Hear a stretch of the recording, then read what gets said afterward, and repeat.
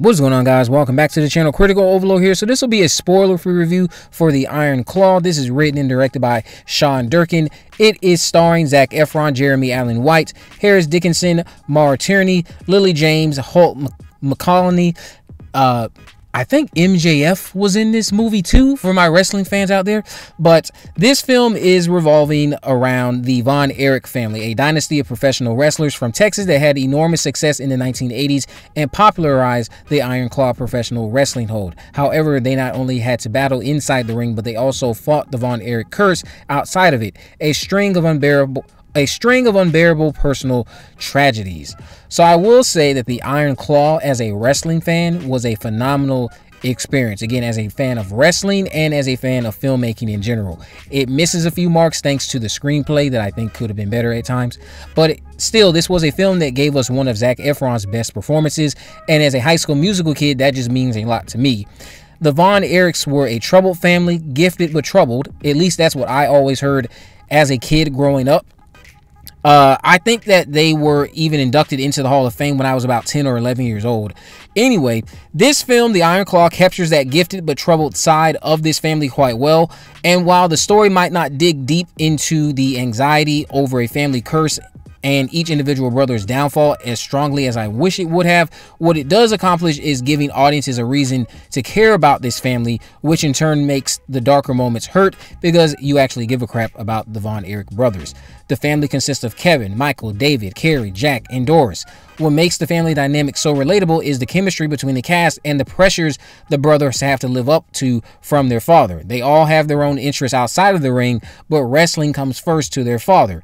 Michael, I believe, actually has no interest in pro wrestling, but is pressured into joining from his father.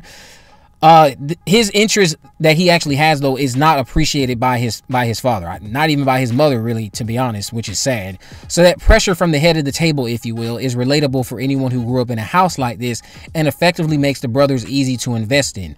The sibling bonds were written strongly. I felt their love, the competitiveness, the playfulness, and everything else you'd expect with a house full of brothers. The themes about toxic masculinity, I think, are handled quite well. It's examined in a very compelling way. I'm sure a lot of men like myself have heard some of the advice given to these brothers by their father.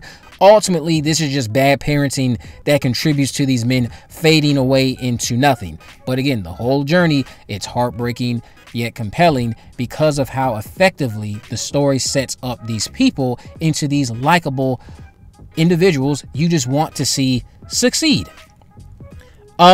My gripes with the screenplay mostly stem from how the women are handled. Granted, it was the late 70s to mid 80s, so that wasn't at the top of my list, but the women could have definitely been given more to do, and Lily James did a great job, which has made it even more bothersome because I couldn't really care about her character since she was nothing for the most part outside of just a love interest. The biggest issue with the screenplay is how the Von Erichs' downfall fails to dig into this family curse and the anxiety Kevin, who acts as our central protagonist, I would say, played by Zac Efron, the anxiety he has regarding it. It was just too thin of a plot device when it was capable of being more, when considering how Kevin wants to distance himself from his loved ones at one point during the movie because of said curse. And I'm like, well, as a viewer, I can't really latch on to or buy this or see this curse as a threat because the curse was barely hyped in a profound way, so it just looks like a series of unfortunate events transpiring because of pressure from a father who is trying to live his glory days through his sons.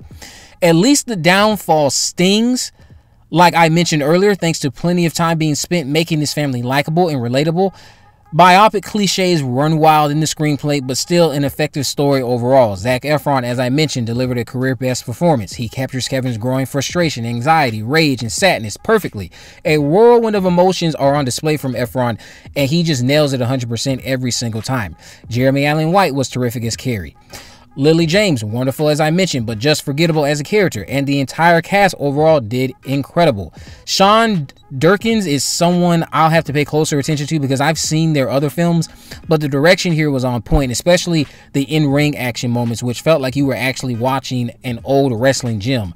The Iron Claw's pacing really impressed me because the 2 hours flew by. It had a rhythm that worked and it committed to it from start to finish.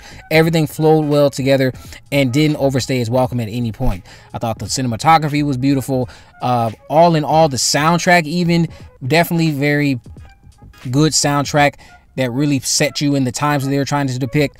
And again, The cinematography in terms of like the camera work at times, I'm a big fan of one-take shots. I love those in films. A lot of good takes, or a lot of one-take shots that I thought were perfectly executed and shot and really got you immersed in the overall experience of the story that was unfolding on your screen.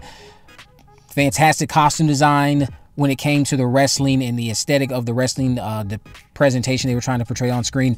I will say that the Ric Flair guy who was portraying Ric Flair, I thought he was the worst part of this movie, to be honest. But all in all, I would give the Iron Claw a solid 8.5 out of 10. Let me know what you guys think about this down in the comment section below. If you haven't already, of course, make sure you subscribe, turn on post notification. There is a video in the description. I have links to my social media accounts. I am on Facebook, Twitter, and Instagram. You can message me there, of course. Let me know if there's any movies, news, or reviews you'd like me to cover in the future. And with all that in mind, guys, I will see you in the next video.